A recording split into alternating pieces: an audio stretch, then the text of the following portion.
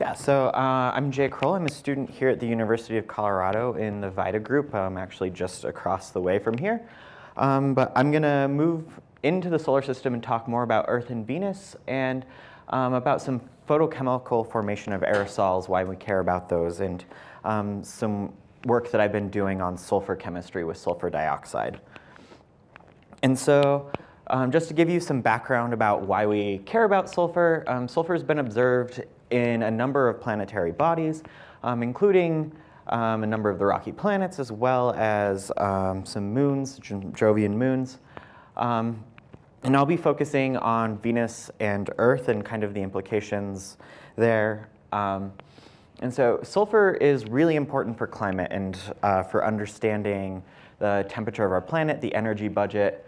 The reason for this is in any sort of oxidizing atmosphere, most of the sulfur that gets released ends up as sulfur dioxide.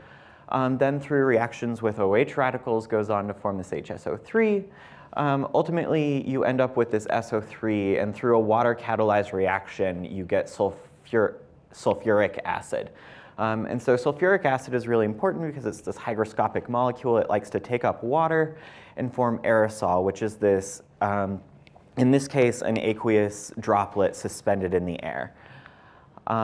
So in Earth's atmosphere, in the lower atmosphere, in the troposphere, where there's a lot of water, what ends up happening is you seed cloud and you get rain out, and so then most of it's depleted. However, in the upper atmosphere, where there's a lot less water, that SO2 tends to stick around. You get much higher concentrations of SO2. And that aerosol, rather than raining out, stays suspended for a number of years. And thus, this is really important because it can reflect away a lot of incoming solar radiation and change the temperature of the planet. And so in Earth, we actually end up with this Junge layer, which is a layer of aerosol that you can see at about 15 to 20 kilometers in the atmosphere. And you can see that it actually reflects away quite a large amount of light. And anytime that there's a large eruption on Earth that injects large amounts of SO2 into the stratosphere, we see these large changes in optical depth, where an increase in optical depth means that there's more light being scattered away. And these sorts of events can have fractions of a degree Celsius change on the planet overall temperature. So if we go to Venus, Venus tells us something pretty interesting. Because there's huge amounts of sulfur in Venus's atmosphere, about from 50 to 70 kilometers, there's this large sulfuric acid clouds that cover the entire planet. But interestingly, starting at about 90 kilometers, there's a huge increase in SO2 and sulfur monoxide concentration, several orders of magnitude change. And this actually exceeds any model predictions by multiple orders of magnitude. And so what this tells us, there's probably some sort of chemical formation of SO2 in the middle atmosphere of Venus.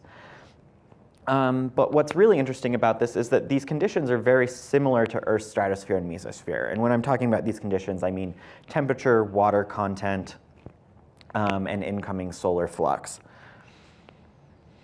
And so one of the things that the models have done to try and account for this is to implement this infrared visible photolysis of sulfuric acid. That was some work done in our group a number of years ago. And so in the case here, what happens, what's interesting is this photolysis on the ground electronic state. You're exciting a vibration, this OH stretch, to the V=4, V=5 level. And when that happens, that hydrogen starts to hop across the molecule and can jump from one oxygen to another. And in the case where it jumps to the oxygen that already has an OH, you get photolysis and leading to SO3 and water. And when you're at the high altitude in the atmosphere where there's a lot of UV light available, that SO3 then immediately photolyzes to form SO2. So this is a photochemical source of SO2 in the atmosphere. However, this doesn't even begin to account for the amount of SO2 that's observed in Venus's atmosphere. And so the models do a couple of other things to then try and compensate and account for this. that may or may not be physically accurate. One of which is they include an inaccurate UV cross-section.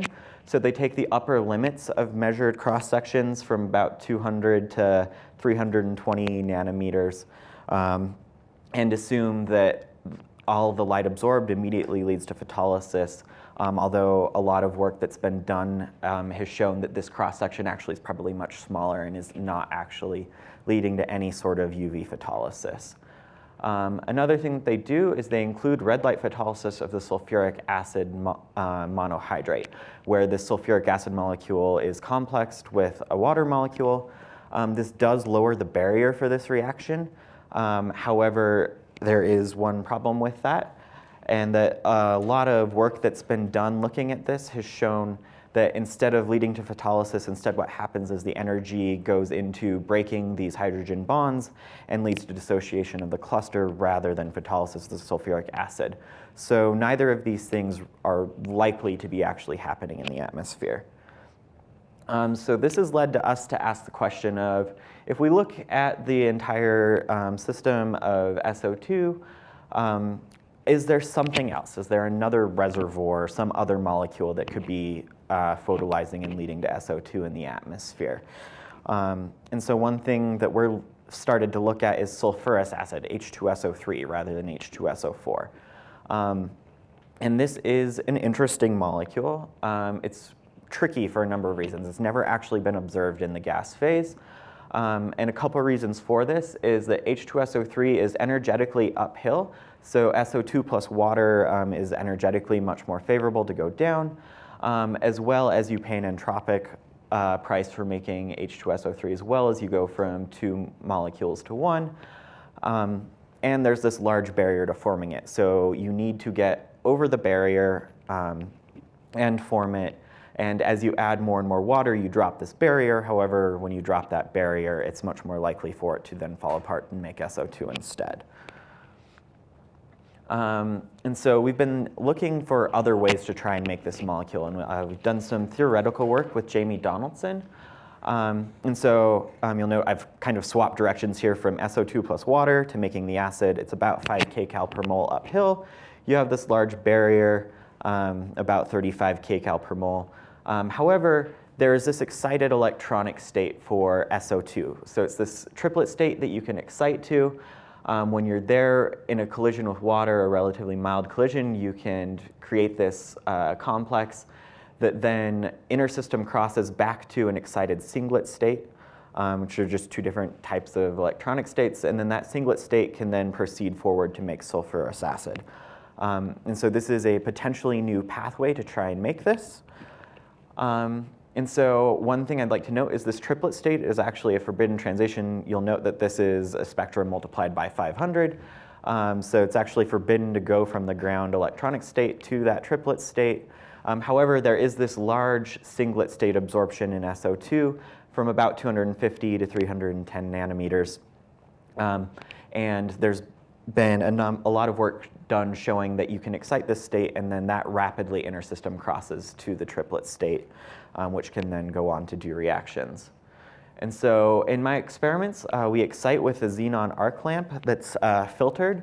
So this filter shows that we cut off at about 295 nanometers. The reason why we do that is because we're trying to avoid exciting this state over here. This is a photoactive state where SO2 photolyzes to form sulfur monoxide and excited oxygen atoms. So we really wanted to avoid initiating any sort of chemistry with that. So in our system, we use this filtered xenon light. And then at a right angle to that, we have a green laser going through the system that we then detect. And anytime you form any sort of aerosol, that laser beam then gets scattered, and you can measure a depletion in the laser intensity and show that you're actually making aerosol. And so here, you can actually see pictures of our experiment. You can see that we have this green laser light going through. This is with the lamp on. When you have the lamp off, you actually can't even see this laser beam. So you can see that there's a large amount of scattering of light. And so then to give you something that's a little more quantitative, if we have just water in the cell, we turn on the lamp at time 0.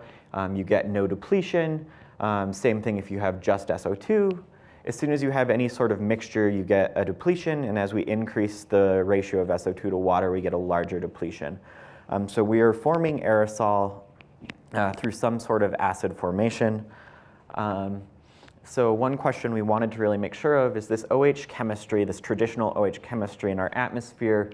We wanted to make sure that wasn't happening. So a common thing in atmospheric experiments is to use cyclohexane as an OH scavenger to react with all of the OH that's potentially there and remove it from the system. There's just one problem with this. It turns out that SO2, if you have cyclohexane, as soon as you excite and you end up in that triplet state, it rapidly reacts with cyclohexane to form aerosol even faster than you do with water. So it fills the cell with this iridescent cloud, and there's not a lot that we can do about that. We did do experiments with cyclohexane and just water to make sure that there was no aerosol formation, and we don't see any aerosol formation there. So we're relatively sure that there's no OH chemistry going on. However, we can't include this with the SO2 in the system. And so instead I turned to a kinetics box model, so a relatively simple kinetics box model. But one thing to point out is that it is possible through SO2 collisions that we can make SO3 that would go on to form sulfuric acid. And so we look at this SO3 collisions using the Sidebottom et al. Collisional deactivation of this triplet state. We assume that some fraction, this branching ratio, leads to a formation of acid. And so if we assume that the branching ratio is 100%, we can see that this blue line is sulfurous acid. In either case, far outcompetes the formation of sulfuric acid.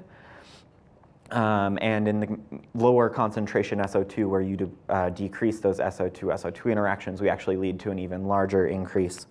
And so if we instead look at the ratio of sulfurous to sulfuric acid formation, you'll note that you do not need to have a branching ratio of 100%. If we go to these much lower concentrations of SO2, where I've now done some more experiments of that, you can even have a branching ratio of 1 or 2% and still outcompete that formation of sulfuric acid. And so with that, I'd just like to acknowledge my group and their sources of funding, and thank you guys for your time, and I'd be happy to take some questions.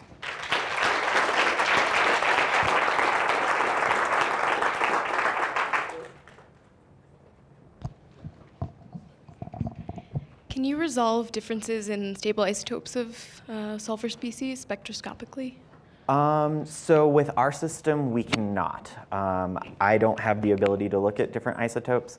However, I'm definitely interested in doing some mass spec experiments where, depending on the mass spectrometer, we might be able to actually look at that. This is definitely that triplet state, that interconversion from the singlet to triplet state does depend on the mass of the sulfur isotopes, and so it will lead to a sulfur mass independent fractionation. Not for the experimental work, but for the, I guess, the observations that you're doing?